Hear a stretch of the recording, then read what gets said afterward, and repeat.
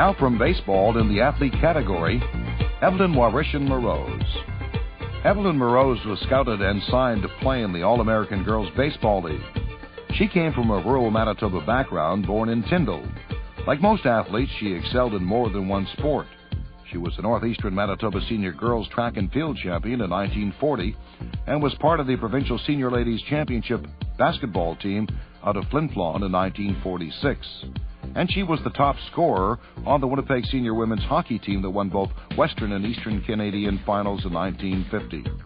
However, baseball was really Evelyn's passion. She made people take notice of her talent, along with that of previously Manitoba Sports Hall of Fame inductee Olive Ben Little. In 1945, both were members of the provincial champion CUAC Blues fastball team. Evelyn was team MVP, winning the Coleman Trophy. History doesn't record if Evelyn was pulled away from milking cows to show her abilities to the scouts, but she obviously made an impression at a large camp in Chicago, at which time she was selected for one of the 6 teams. Evelyn wasn't a Rockford peach, but she played 5 seasons for the Muskegon Lassies at second base and in the outfield. The Lassies were the 1947 American pennant winners. Individually, in the 5 seasons she played, Evelyn hit .265 in 544 games. She wasn't a power hitter, as her 37 doubles, 16 triples, and single home run among 517 base hits would attest. But she had a knack for coming through in the clutch with 193 runs batted in.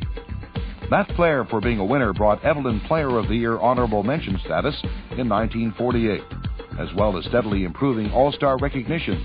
She was 3rd team All-League in 1948, 2nd team in 49, and a first-team All-Star at second base in 1950. Evelyn Moroz was in Cooperstown, New York in 1989 when Baseball's Hall of Fame recognized her contribution to the All-American All-Girls Baseball League.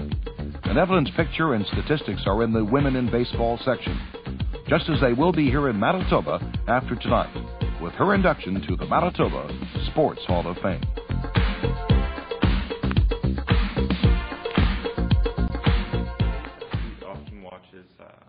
Very closely everything they eat, having sort of very specialized diet.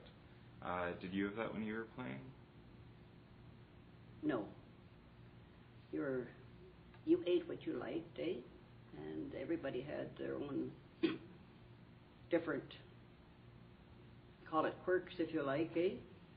And we had a couple of girls from Cuba, eh? And they thought pork chops was the greatest thing that there was, eh? And they had pork chops every day. And of course a lot of girls, you know, and I'm one of them. You get superstitious about foods. I did, eh? And I guess the tomato was mine, eh? And I figured if I don't get a hit, you know, in a couple of days I haven't got a baseball hit, eh? And I'm not playing so good. Maybe I better have tomato soup, tomato sandwich, or something like that, eh? And positive thinking, and you know, usually it seemed like it worked, eh?